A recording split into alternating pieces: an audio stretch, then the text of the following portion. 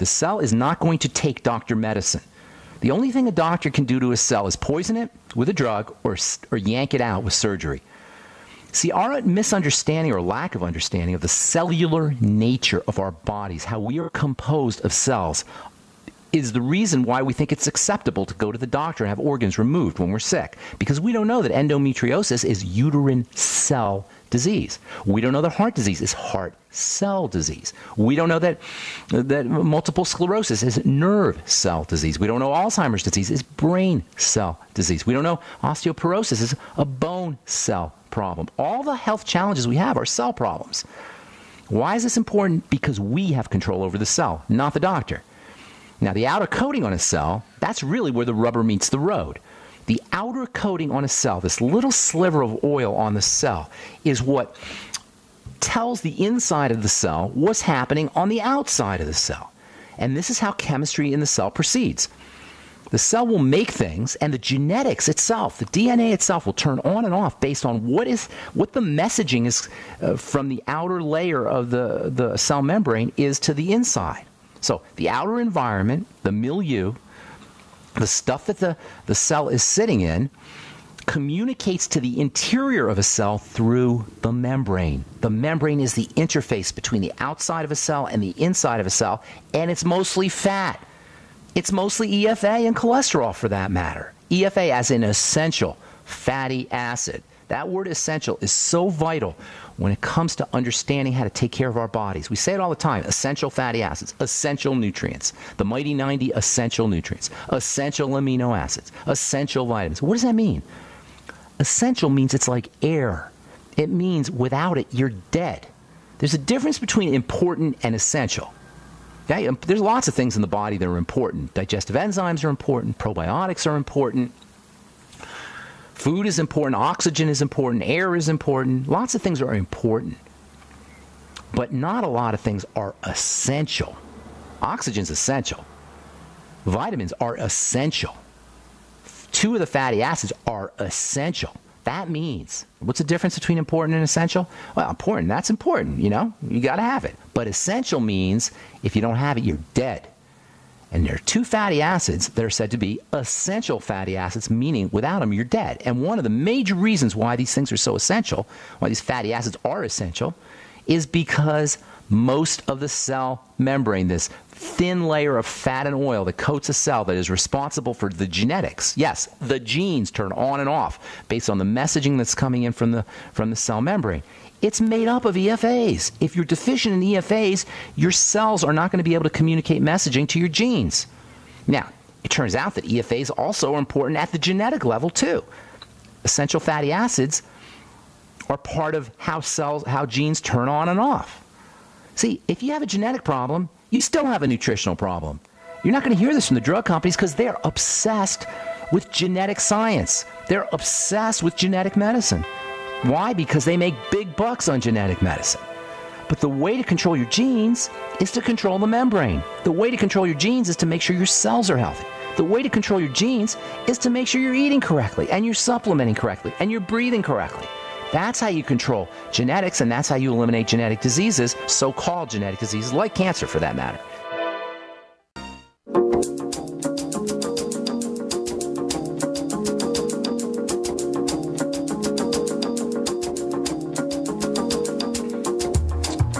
From JAMA Internal Medicine, beta blockers can be a killer if you're dealing with heart disease. How do you like that? Beta blocker drugs for high blood pressure. They dumb down the heart. That's how a beta blocker works. It stops your heart, or it doesn't stop your heart, but it slows down the heart. It blocks the nervous system that runs the heart. Beta blocker drugs for high blood pressures from JAMA almost double the chances for a heart attack in patients who are going through surgery. If you're going through surgery, of course it's going to double your chances of a heart attack because it's slowing down your heart. And if you're taking your beta blocker drugs with others, diuretics, with other antihypertensives, not just diuretics, but calcium channel blockers or ACE inhibitor drugs, the risk is even higher. I'm telling you, the craziness of our pharmacological model of dealing with chronic diseases. It is just absurd, and not ha-ha absurd. It's just mean. Here's another one. This one's from the journal Psychosomatic Medicine. People who are happy and retain a positive attitude also have a healthier heart. And that can be the difference between life and death for people who have a heart condition. How do you like that? That's from Penn State University researchers in the journal Psychosomatic Medicine. Now, I know it sounds silly. Just be happy. Retain a positive attitude. Sounds so bolder. Sounds so new age hippie. But guess what? Via the activity of hormones, being happy is the best medicine. Laughter is the best medicine. These are all ways that we can control our health. This is so important to understand. You know, I'm guilty of beating up on the medical model, but the good news is we don't need the medical model.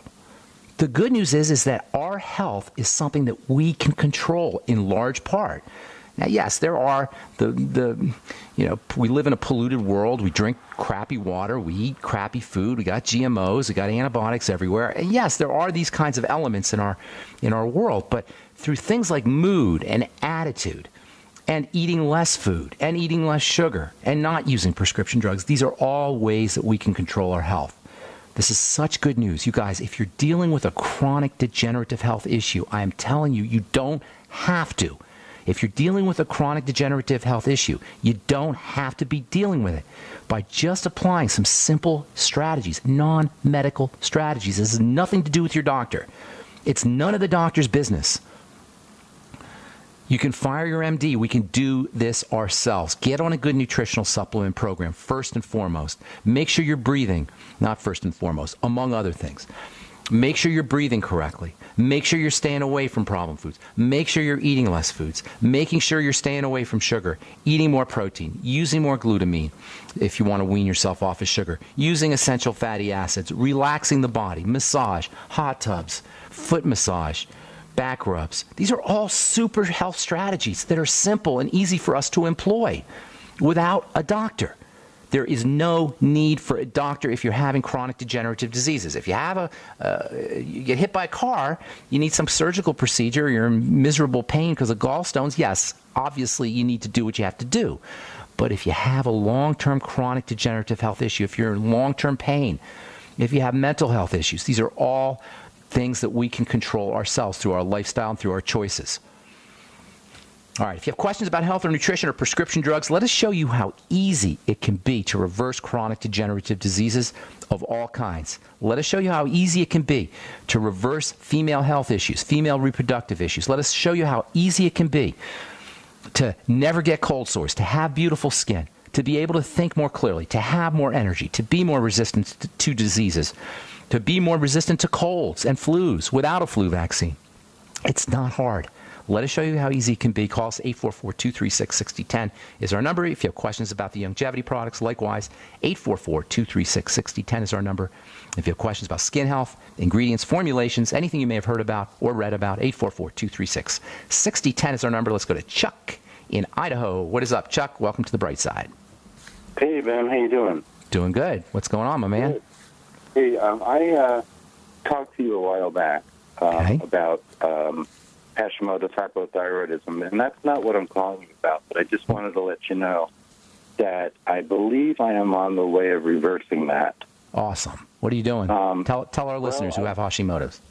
Well, I'm eating. I mean, we've eaten good for a long time, but I am being extremely careful about eating breads and, any kind of, all the stuff you talk about, lectins in seeds, nice. All that kind of stuff.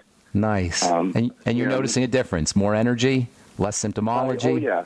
I don't have any of those symptoms anymore. The cold hands and feet or the being really, tired all the time. Isn't that amazing? And you did it yourself. Yeah. You didn't have to go to the doctor. You didn't have to stand and wait in line at the pharmacy, and you didn't have to fill out forms.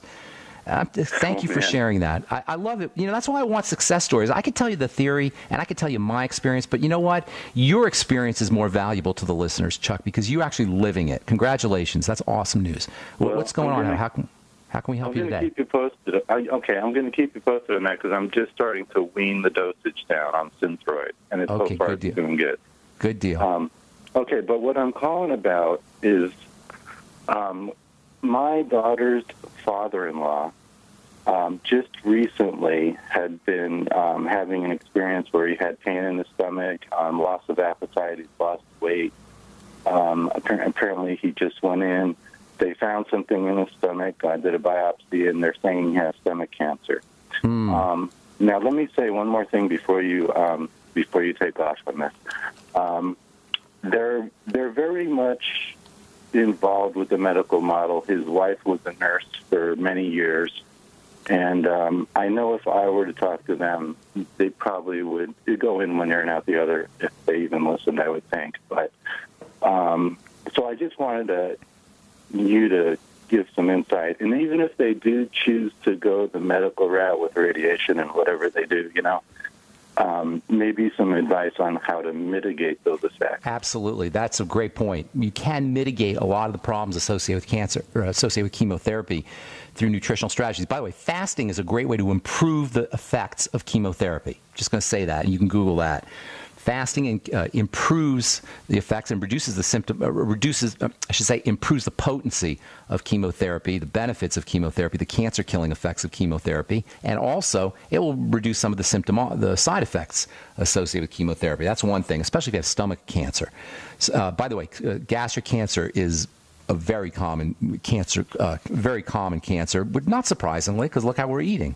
Colon cancer, too. Between gastric cancer and colon cancer, you've got a lot of death by cancer. And obviously, makes sense, because look how we eat today. So here's the deal. In addition to fasting, liquid foods, liquid supplements, especially protein, chicken soup, hormone-free, obviously, clean bird, bone soup, that can be helpful. Cartilaginous factors can have immune-boosting properties for all immune health issues, including cancer. So liquefying your foods and using soups and vegetable juices, very, very important. Vegetable juices can be helpful. Same with aloe and noni. Those can be helpful. Vitamin C is an interesting one for folks on chemotherapy because a lot of literature talks about how vitamin C helps chemotherapy. A lot of literature talks about how vitamin C can mitigate the side effects and the toxicity of chemotherapy, but doctors hate when you use vitamin C if you're dealing with chemotherapy, and you're going to have to make your own decision on that. If it was me, I wouldn't be paying attention to my doctor. I'd be using the vitamin C, even intravenous vitamin C, for that matter. In fact, I'd be using intravenous vitamin C before I did chemotherapy. That's another thing you might want to think about. Also, intravenous glutathione. And intravenous is important if you're dealing with stomach cancer, obviously. Hang tight. We'll finish up when we come back from our break. I'm Pharmacist Ben. You're listening to The Bright Side on the Genesis Communication Network. Thank you for listening to GCN. Be sure to visit GCNlive.com today.